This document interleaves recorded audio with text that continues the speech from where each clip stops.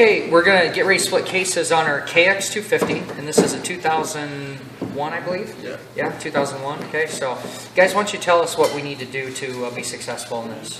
First of all, you start out by looking at the manual and figuring out what two holes you're supposed to go into to help keep it level and stuff. So you found that information there? Yep, okay. in the manual. What did we do to protect our crankshaft a little more? We put the bolt on backwards so it doesn't mush around. Yeah, so we've got that to strengthen that up so it doesn't split. You can see the tool's not touching it, right? Yep. Okay, well that looks really good. There's something else that a lot of people get into trouble on these, and George, you've already got it taken off. Can you talk about that? Yeah, we kind of got this part out of here. What is this thing called? It's just the spacer for the sprocket. We got the spacer for the sprocket, and there's an O-ring that's in there that we take out with this little pick right here. If you go in and push this in, and kind of walk it out like that. Basically, and we had you really made note that you wanted to point that a certain direction, right? Yeah. I'll go ahead and just kind of lightly set it on here right now. So that is all the way down inside this case here up against the bearing, right? Yep. So what direction did you need the pointer? You need to point it into the groove. In, because if we had it out, what would we ruin as we come up? The seal. The oil seal, right?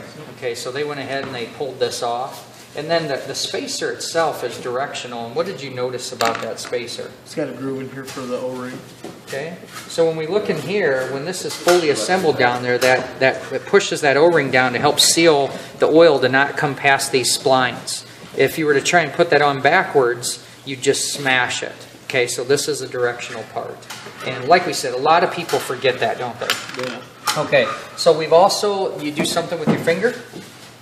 Mason, you want to take that one? You run around the outside edge and make sure you see that all the fasteners are out, and then look for any problems with the gasket or anything like that. Right on. Okay, so what we do, we talk about that. We call that imaginary line. So we go through. Now we flip the motor. We've done both sides. We feel confident that all the fasteners are out and that we're ready to go. This tool is a 3 or 2. We're going to go ahead and just use the 2. So talk about the next step. We had to put some pressure on Go this. ahead and do it.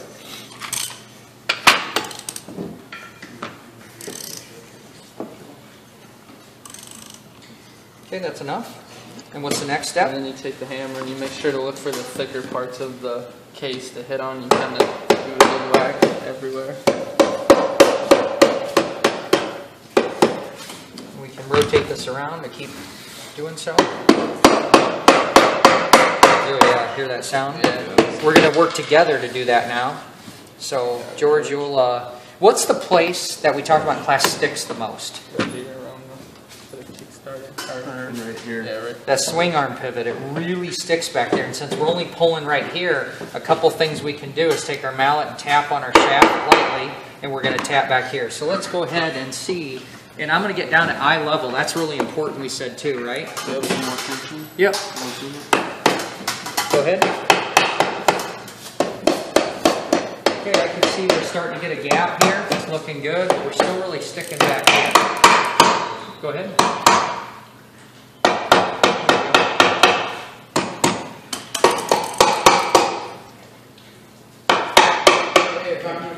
Just looks like we're about starting to go here. So let's tap right here a little more. There we go. Now, do you see how the success was lifting it up so that the shaft could actually push the other case? Yeah. So now, what you're going to do is I want you to get down at this level. Okay. You're going to turn. You let go here, and you're going to lift. I'll kind of support the bottom one. Go ahead. And it's smooth turns. Don't ratchet.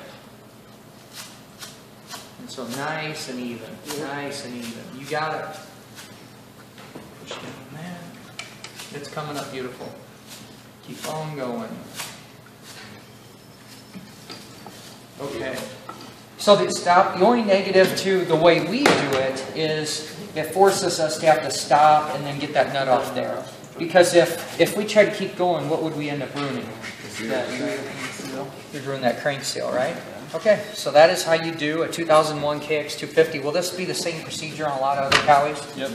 Okay, good stuff.